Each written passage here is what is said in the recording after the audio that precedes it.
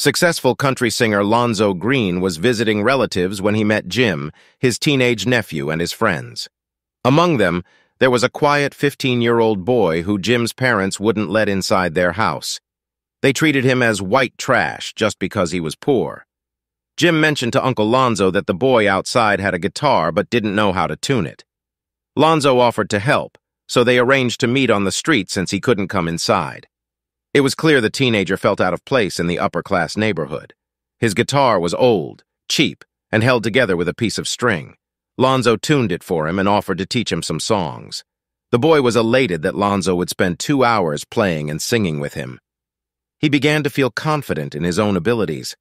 Lonzo never met that boy again in person, but that boy, who wasn't allowed inside the house, became the king of rock and roll, Elvis Presley.